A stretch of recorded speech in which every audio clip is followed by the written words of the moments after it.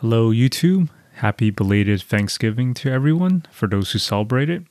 Today I'm going to go over probably the one and only deal that I found for Black Friday this year, which is a 2TB SSD for my PlayStation 5.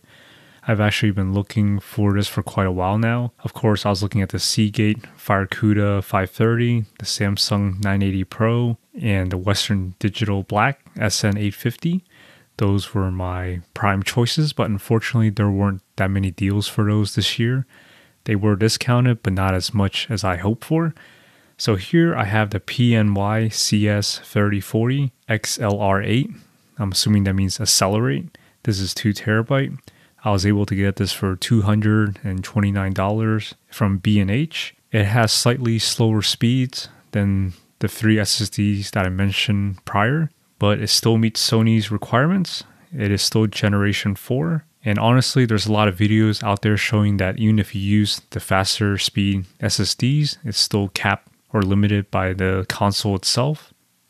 I'm pairing this with the MHQJRH heatsink. I have no idea what that acronym stands for. It's kind of hilarious, but this is highly recommended. So I went with that for $10. This next section, I'm going to go over the installation. To be fair, there's a lot of videos on this out there already, so you're free to check those out and you can skip this if needed. Before continuing, I will say that you have to be mindful of ESD, electrostatic discharge, fancy word of saying static electricity. If you don't know what that is, I highly suggest you take this to someone who knows what they're doing. That static electricity can really destroy electronics now that it's winter time and a lot of houses have low humidity.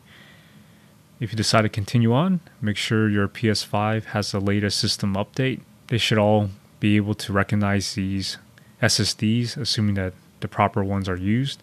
First, I'm going to disconnect all the cables from my PS5. I have the disc version, but this applies to both the digital as well. You're going to put it face down, the front of the console facing away from you. I'm going to grab the upper left and lower right corner. You're going to lift up to pop it off and slide it slightly to the left. If you're really worried about leaving scratches, I highly suggest you don't drag it to the left. Try to lift straight up if possible, and it should just come right out. From there, we're going to remove the cover plate screw. Then we're going to remove the standoff with a Phillips screwdriver. If you're the type of person who's really careless, I would cover that fan with some tape. This is what we do with cars, with the intake manifolds and stuff that you don't want falling inside the engine. We're going to move the standoff to the correct hole. In this case, we're using the 2280, and Sony did a great job marking it here. We're just going to move that standoff over. We're then going to prepare the heatsink, just taking it out of the packaging, separating the two halves.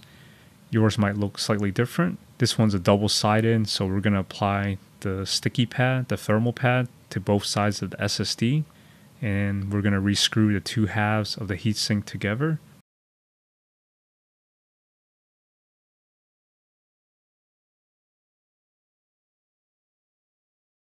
Next, we're going to install the SSD into the slot.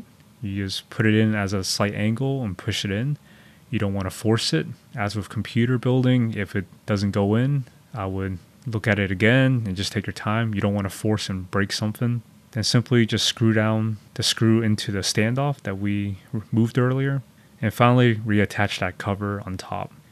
There's pros and cons to using that cover. There's some people that did some testing.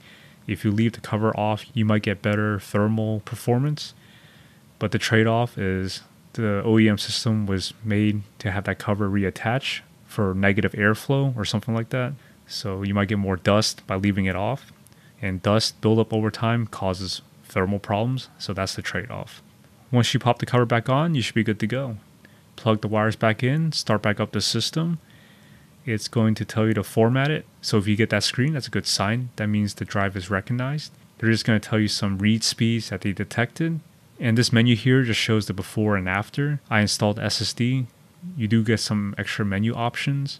You might want to consider having the system automatically install new PS5 games to the new storage that you install. And that way you free up more system storage for everything else. If you found something useful in this video today, please like and subscribe, and I'll see you next time.